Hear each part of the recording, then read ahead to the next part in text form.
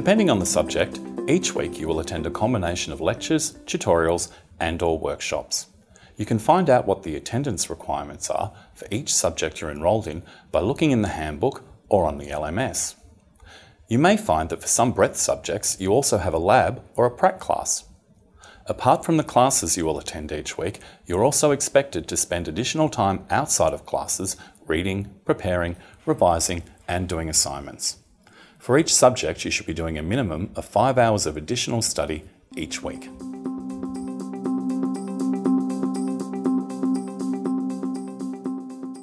Lectures are designed to give students an overview of a topic or topics and are usually held in lecture theatres.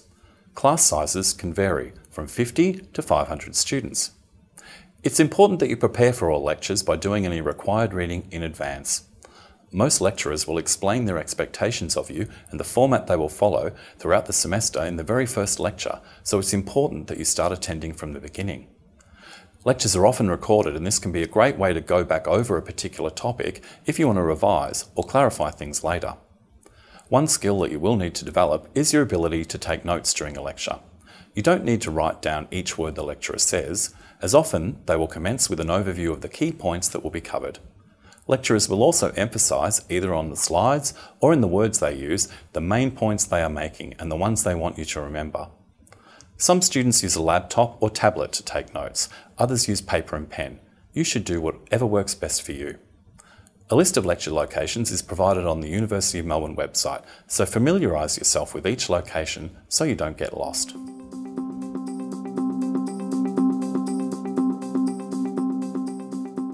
Tutorials, or tutes, are often smaller in size than lectures and give students an opportunity to actively engage with subject content. Many subjects base a percentage of the grade you will receive at the end of the semester on your participation in tutes, so it's important that you prepare and engage. In some subjects, you'll be given problems to complete either in groups or on your own during the class.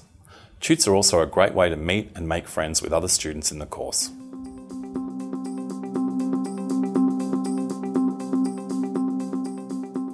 The Learning Management System, or LMS for short, is the university's online system for delivering subject content to students.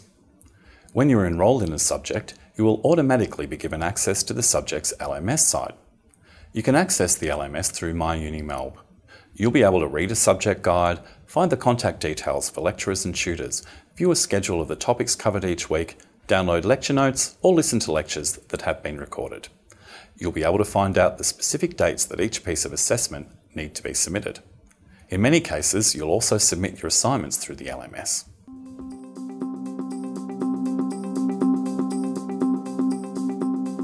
A number of commerce subjects will have mid-semester tests.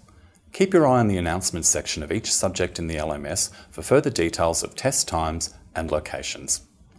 Seats in a mid-semester test will be reserved for you according to the class you are registered in, so it's important that you only attend the class you have registered for. The end of semester exam timetable is usually published 8 weeks prior to the exam period. You can access your personal exam timetable through MyUniMelb. It will tell you the date, location and start time of each exam. Closer to the exam period commencing, it will also tell you your seat number. Remember to arrive early to each exam so that you can find your seat.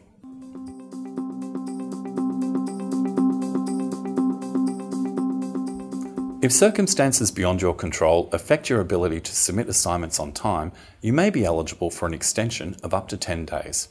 You will find information about how to apply for an extension on the LMS. Remember that you'll need to apply before the assessment due date, and you must be able to submit supporting documentation to verify your circumstances. If you require an extension of longer than 10 days, or you are suffering from a chronic illness or disability, you might be eligible for special consideration. Information about special consideration can be found on our website. If in doubt, you should ask at stop 1.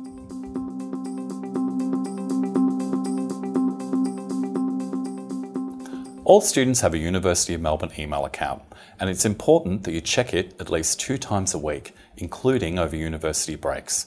Your email account allows staff to communicate important information to you in relation to your enrolment, fees, courses and classes. You can access your email account via the new email icon in MyUniMelb. If you want to email one of your tutors or a subject coordinator, you must use your university email account. So, I hope you found this information useful and wish you a great semester.